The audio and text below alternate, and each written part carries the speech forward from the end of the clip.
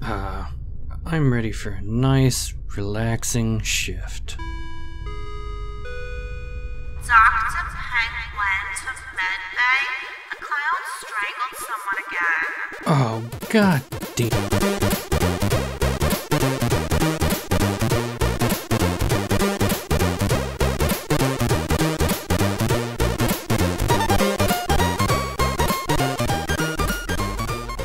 So, you signed up to be a medical doctor, huh? Well, you're in for a treat. You're gonna be fucking real busy. Alright, so, gonna start with a tour of this place, and then we'll go into how to treat different types of damage, and then some minor surgery. Surgery is really easy, particularly on this code base, because you basically have a computer that will just tell you what you need to do. So we've got some equipment in here. First off, let's take my ID, put it in there. But medical belt, not a bad idea to have one of those.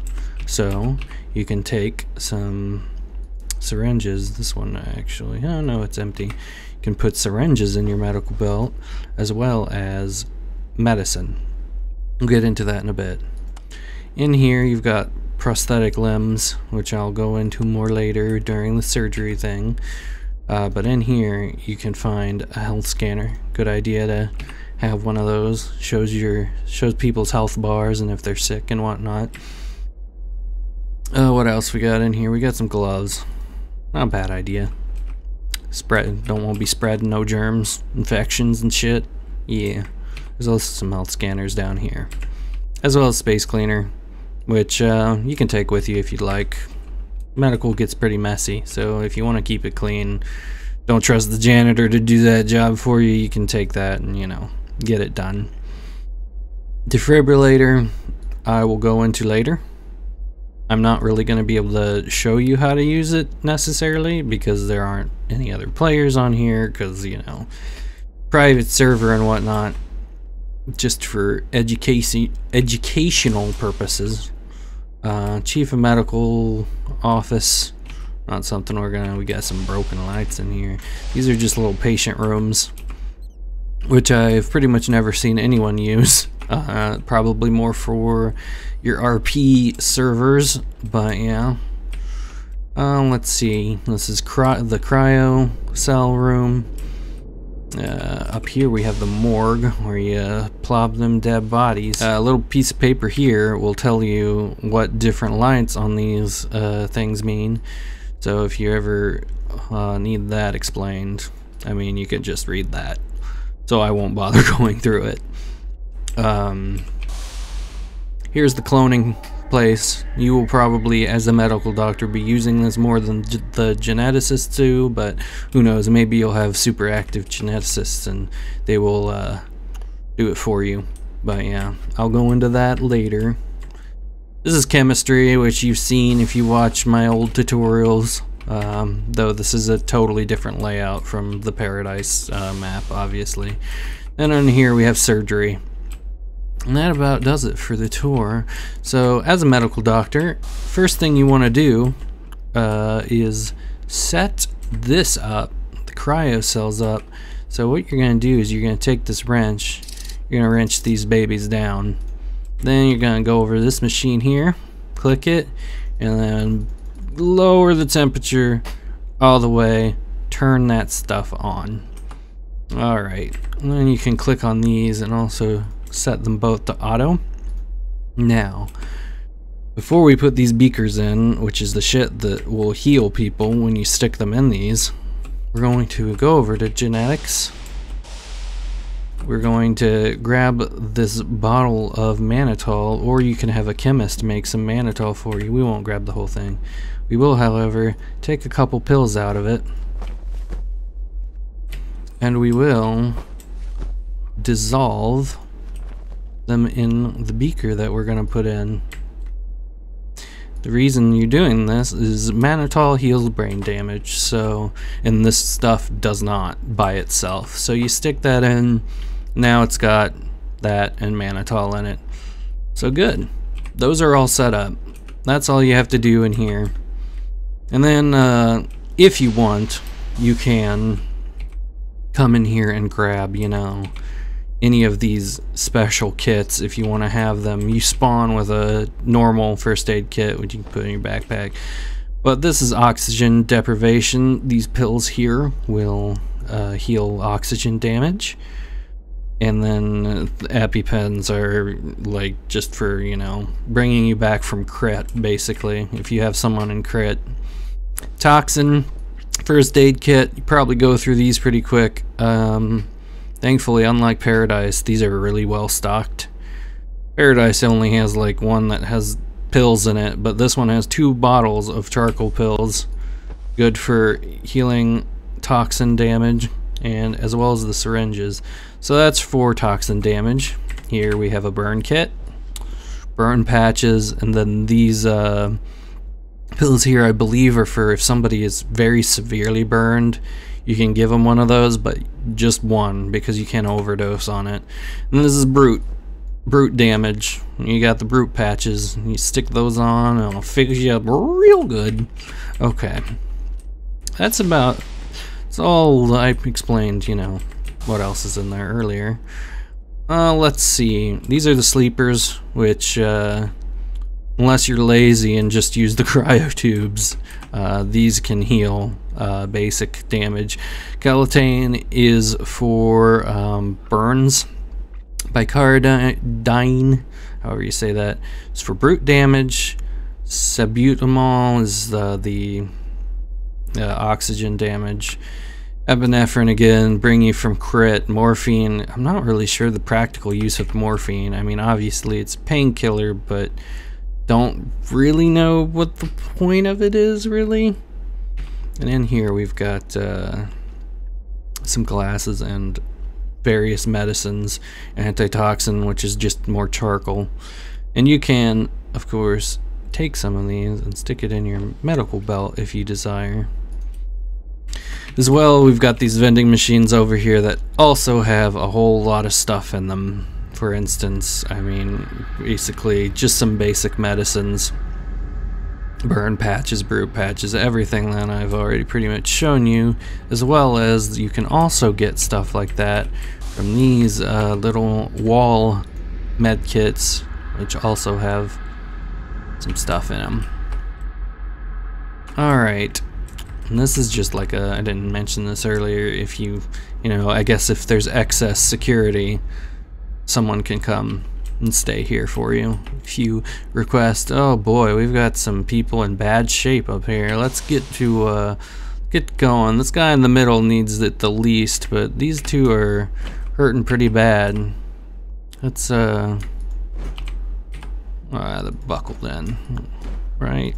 Unbuckle, yeah. So let's see what's wrong with this lady here. She seems to be bleeding. Let's stick her in. Oh my, that's a lot of brute damage. It's a lot of brute damage. So now you get to in some respiratory too. I wonder why that is. So let's see this in the works. Brute damage. But we're gonna need more than that. You know, actually, this person is a prime candidate for cryo because they've got so much damage.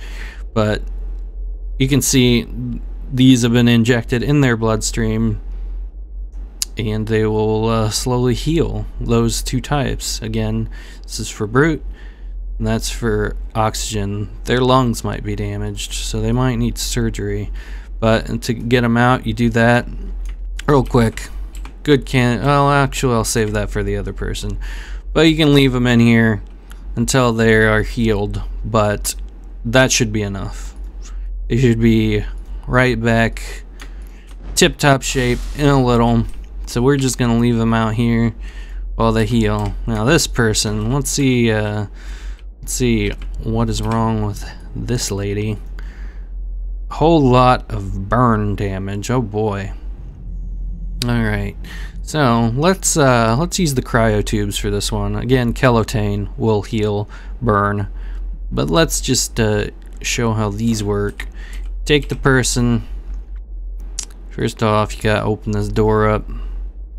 While you grab them, just shift them over in there. Then you close it and turn it on.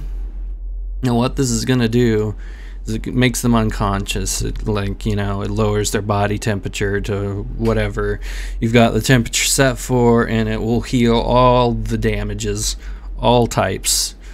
So if you have someone who's real messed up and, like, in crit or almost dead, it's really what you use these for, is if someone's in crit and has just a shit ton of damage in every category, stick them in there and eventually they will pop out. Now you saw I switched this to auto earlier. That will just make them pop out when they're done. If you have it on manual, you have to open the door yourself and let them out, but you'll see once, yeah, there, all healed and ready to get the hell out of my med bay. It does look like they still have a little bit of damage though. A little, and you can see they've got all that in their bloodstream still, so it should be okay. Not sure what that lingering burn damage was about. It shouldn't have spit them out. So this person looks like they're still getting hurt, which makes me wonder if they've got damage to their lungs. I think that might be the case. This should be taking care of it though. We'll come back to that later. So that's the basic damage types. So this guy, he seems to be missing an arm. Let's examine him. His left arm is missing. He is holding a left arm in his right hand. Oh, good. So this guy has brought his left arm with him, so we can reattach it for him. Let's just grab him, take the left arm from him. So now let's get to surgery, shall we? Let's pick his arm up. Let's put it in my backpack for now. Oh man, look at that that hairstyle.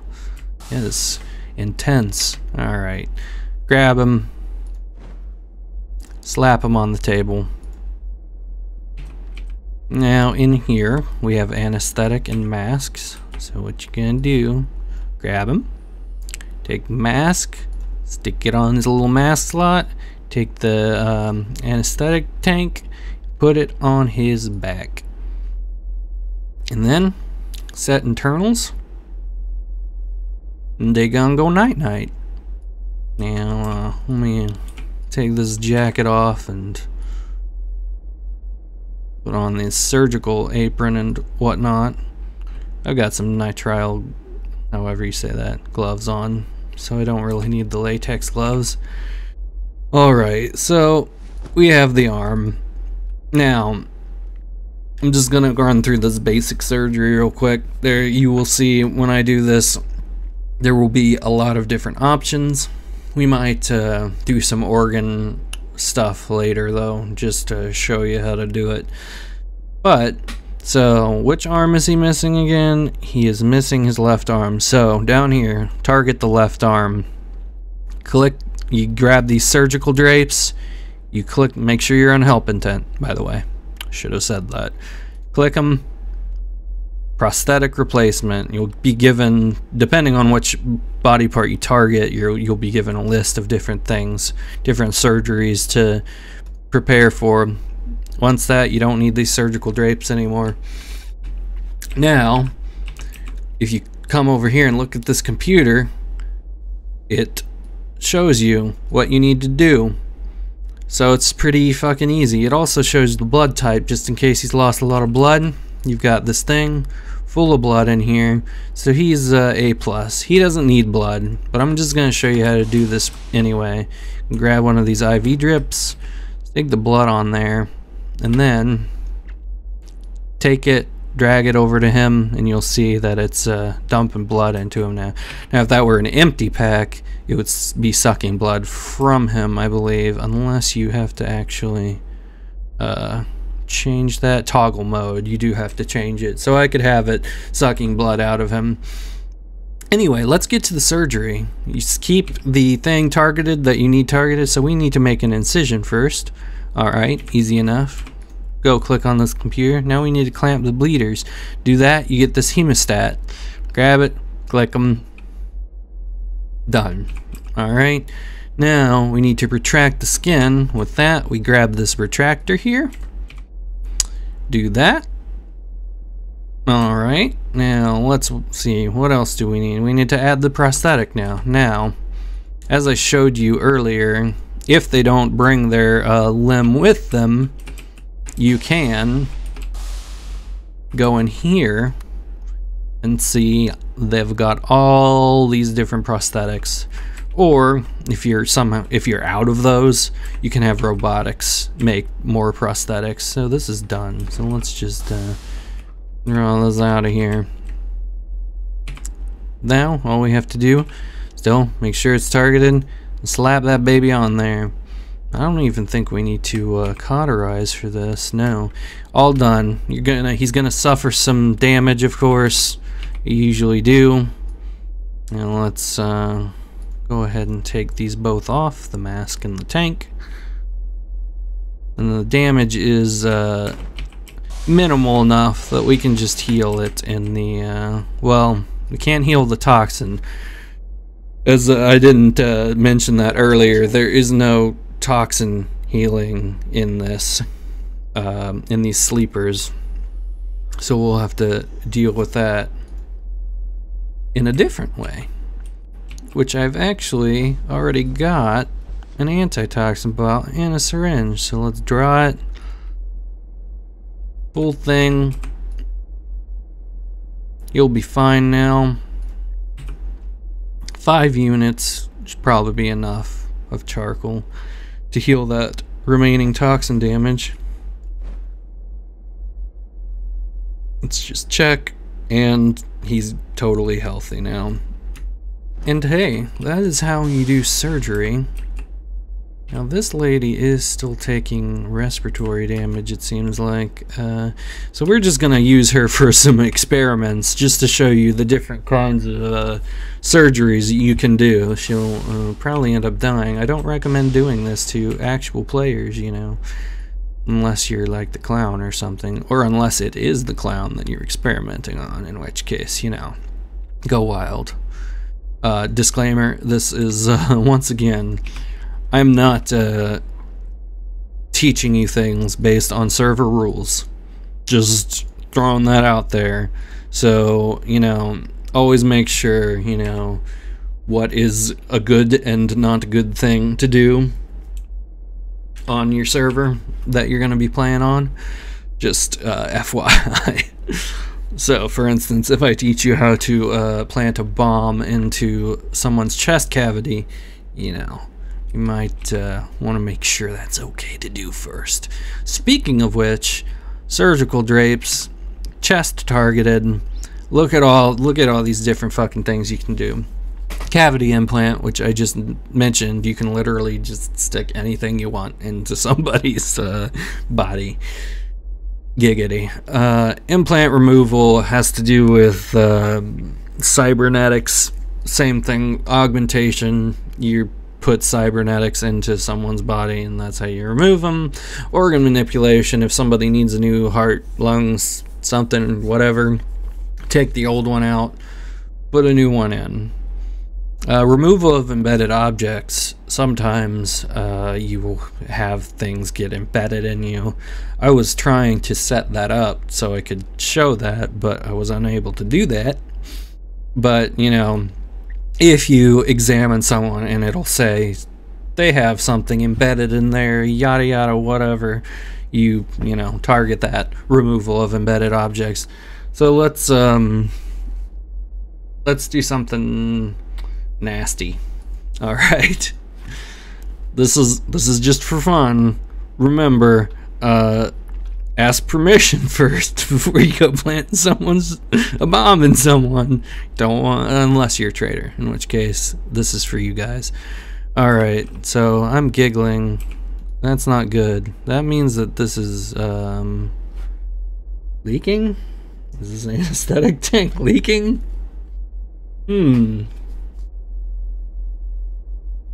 I wonder. Anyway, we've got her set up for cavity. So let's make the incision. Let's see if I can remember how to do this without looking at the computer. Hemostat. Retractors. I'm pretty sure saw. Yep. Maybe bleeders again. Nope. See, if it's wrong, you end up attacking the person, which isn't good. And then another incision, and then we probably retract again. Maybe. Nope. Okay, it's ready. As you can see, it says down here, you begin to insert the retractor into so-and-so's chest. So that means they are ready. Now, I'm gonna go get something. I will be right back. Alright, I am back, and as you can see, I've got a little bit of a surprise for this person when they wake up. So I need to do this quick. It's set for 45 seconds. Let's turn it on, and we're just gonna insert it into their chest, and then grab this cautery right here and cauterize the wounds shut. Yep. And all we gotta do, let's disable those internals. And then we will take the anesthetic tank and the mask off, and then just yeah, we'll just wake them up. Do a little wakey. That's a nice thong this girl's wearing. Jesus, thick as fuck. Damn. We'll just have a good day, miss. But yeah, that's how you do the cavity implant. And like I said, surgery is really simple, especially with that computer to tell you what to do. It should not take you long at all. I've seen people have people in surgery for like 10+ minutes, and there's just no goddamn reason for it, like, at all. It should be done, you know? So, just a few more things to teach you. Let's use this guy as an example. Grab you. God, I keep forgetting about that hair. God damn. So, if you have a dead person, they're dead as fuck.